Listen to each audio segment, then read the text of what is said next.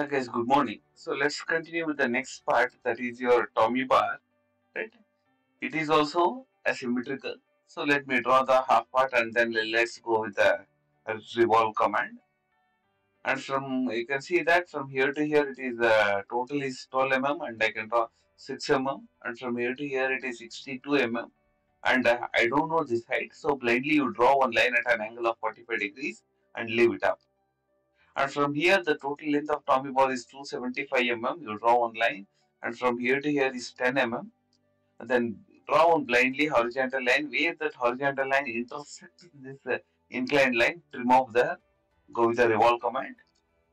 Right? Go back and go with the revolve command, and you can see that here we have a fillet. Go with the fillet and give the fillet radius as 10 So the Tommy ball will be completed. So let's see that. So and here, choosing the plane plays a very important role. Here, I will choose the top plane. Here, I will choose the top plane. So from here, so with this, I will take it up as 6 So that is 62 right? I will draw one line at an angle of 45 degrees, right? I will leave it up.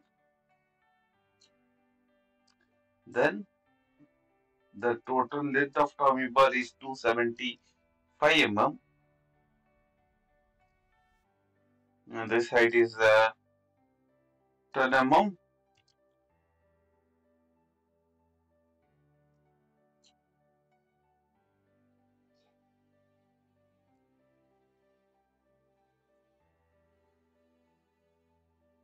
Right, let me draw one horizontal line.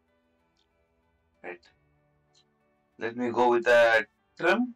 I don't need this line and I don't need this extension line. Right, let me finish it up. Let me finish it up and let me go with the revolve. Select this plane to get to be it.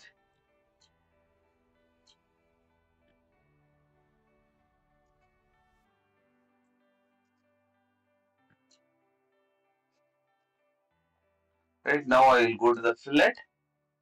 I will go to the fillet and then I will select this and give the fillet radius to be a 10 Right, and then I will assign the material for this. Go to the physical material. Go to the physical material and this material is mild steel.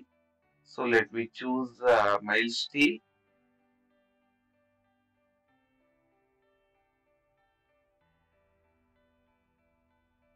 I have my mild steel. Assign the material and let me create the component.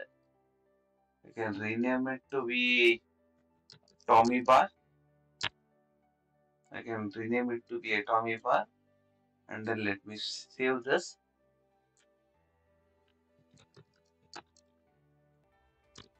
Right. So this completes all the all the 7 parts of the screw jack. And in the next video, let me show you how to assemble all the 7 parts which we have created. Right? Thank you.